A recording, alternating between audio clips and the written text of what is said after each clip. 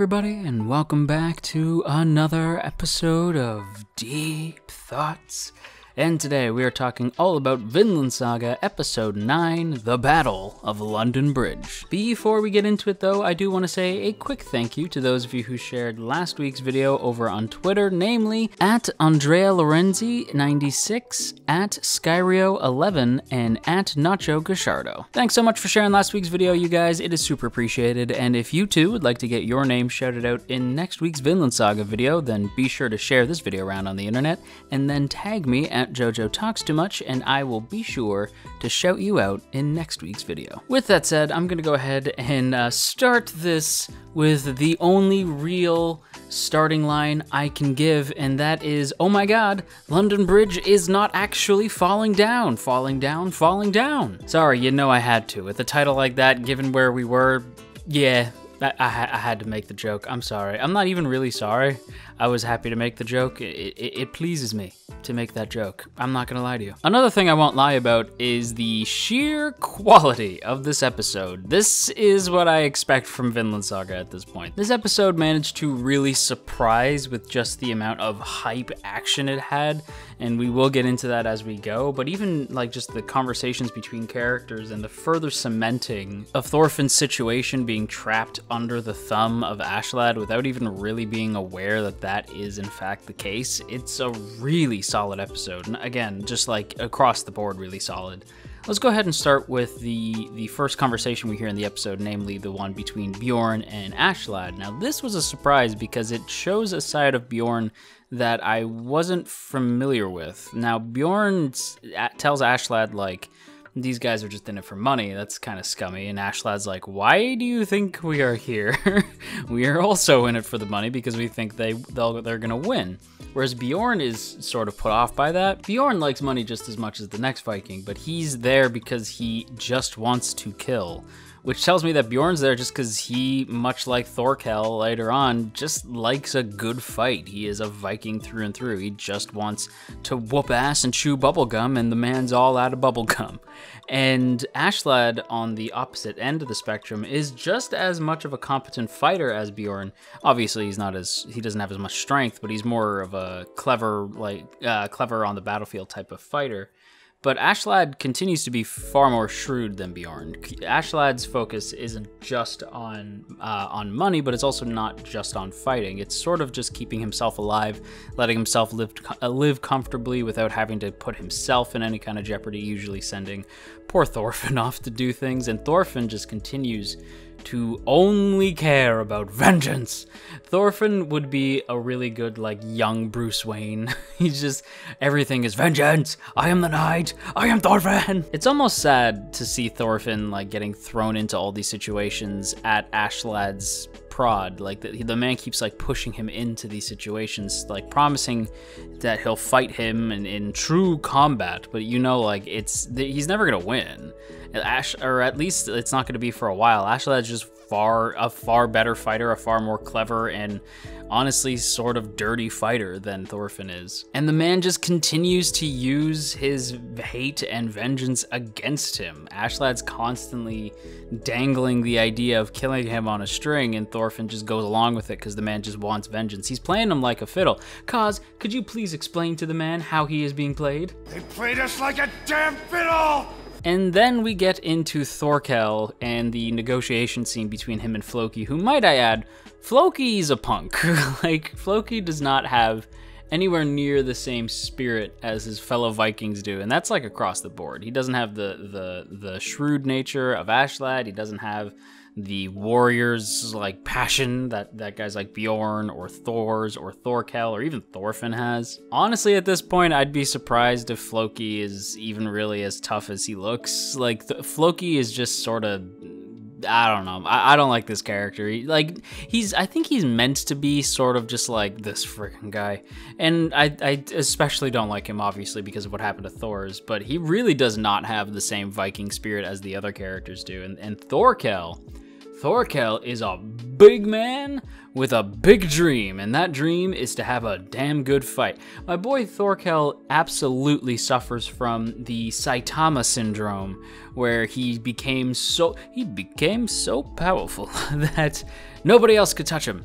and now all he wants is to feel that thrill of battle again, and he does kind of get it here, but at the same time, it's not quite, it doesn't quite satisfy, you know, he's still not getting that big fight that he wants to have so bad. And when Floki offers him money in exchange for like, no, come back to our side so we can just steamroll through this place and take London, he scoffs at this idea because the whole reason he's even joined up with the Londoners is because he knows they would have lost anyway, and he just wants a damn good fight. That's all this man wants. And it makes Thorkell easily one of the most entertaining characters we've seen on the show thus far. This man is full of charm, full of laughs, like the man just wants to fight, but he's like full of this sort of like zest for life. He's a passionate dude, and he's a big dude too. Like this man is huge. And like, I don't know, there's just something, like he's larger than life, and he's so entertaining to see on screen. That said, let's go ahead and jump into the Battle of London Bridge a little bit. Now, the animation on the boats, I will say, is sort of hit and miss. I guess they never miss, huh? But the animation, it ranges from going from like pretty decent looking 3D CG where it's almost not even really noticeable. Like, it's noticeable, but it's not like, it doesn't take you out. And then there's other shots where it is kind of rough looking, but it's only like for like really brief, like maybe 2-second flashes, and then it cuts back to something in 2D. It's done, in my opinion, quite well.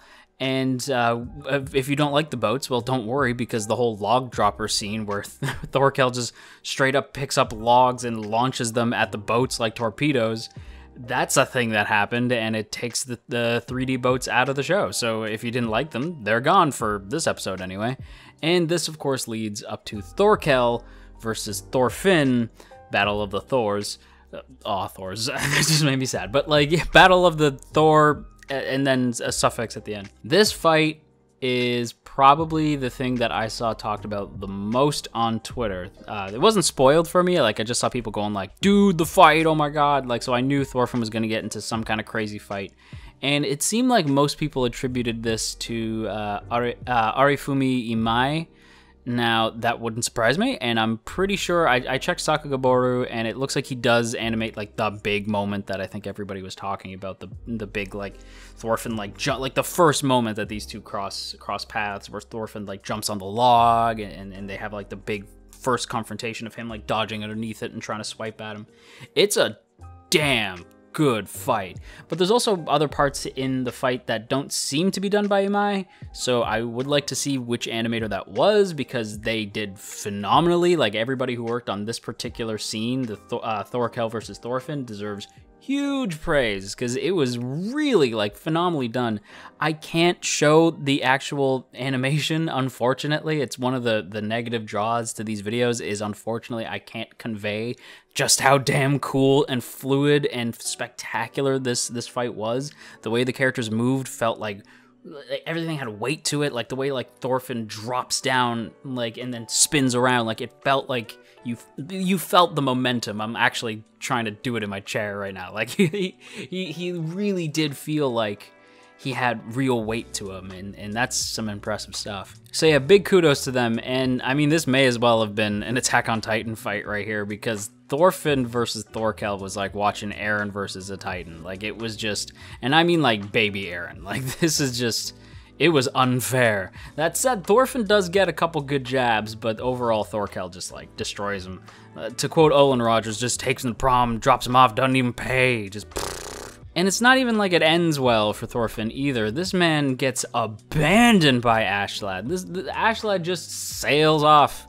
He just says, screw Thorfinn. I mean, I knew he had to, and I knew that he would, but it's still like harsh stuff. And part of me wishes, and I knew it wouldn't happen, but part of me wishes that Thorfinn just stayed with Thorkell, because Thorkell and Thorfinn hanging out, and like Thorkell showing Thorfinn like, no, there's like there's an element to battle that you are missing, man. Like, it's not like, yeah, like it's brutal and tough, but like you don't have the same reverence for it that Thor's had, or the love for it that I have. Like, you still have a lot to learn too, kid. Like, I almost wanted to see that, like a buddy I almost said buddy cop, but I guess buddy Viking story with Thorkell and Thorfinn hanging out. I knew that Thorfinn would leave, but like, man, I wanted to see that real bad. At least Thorkell like knew who Thorfinn was by the end. I was kind of worried that that wouldn't have been revealed, but he is aware who Thorfinn is by the end, and even like waves him goodbye and makes him promise that they'll fight again someday, and I thought that was pretty neat. It was overall a really solid action scene that ended on a really good note. But as with any war, there must always come the post-battle, and post-battle was disturbing. Seeing all these bodies, and then you hear some dude go, "Hey, does anybody want to be killed? I can do that for you if you'd like." Like straight up walking around offering death to soldiers who need it. Like, it felt genuine. I guarantee you that definitely probably happened, and it's just like gnarly, man. Like, that scene was like, oof, that was a little too real. That was a little cold. And apparently the Prince Canute, whatever, the Princeling is going to be the one who continues the battle for London. Seems flimsy, but I guess the king wants the prince to like prove his worth in some capacity, I guess. It doesn't look like it's really gonna go down well. I guess we'll have to wait and see, but like, nobody walks away from this battle happy. Ashlad is disappointed because he wanted to take London so he can get paid. I'm assuming Bjorn is upset because he didn't even get to fight. The king's upset because they didn't take London. Then you got Thorfinn, who's beaten to hell and back, had to swim his way to shore, this poor kid. And then Thorkell's upset because they retreated and he didn't even get to have a glorious battle. Like, they just left, and all he could do was fight Thorfinn for a little bit. That was the highlight of that man's day. Nobody's happy. Nobody wins. And now they're just abandoning London. Like I said, they're leaving London to the prince, and then the rest of us are heading over to Wessex. And it's like, this scene in particular, like the last scene of the episode with Thorfinn just seething with hate. Like, this kid is so mad, and it breaks my heart, because Ashlad's just like, "Hey man, if it hurts to walk too much, I'll just leave you here." And Thorfinn just like pops his shoulder back into place and then continues to stumble along with a sprained ankle, walking to Wessex, and all Ashlad can do is smirk, like, because he knows he's got this kid under his thumb.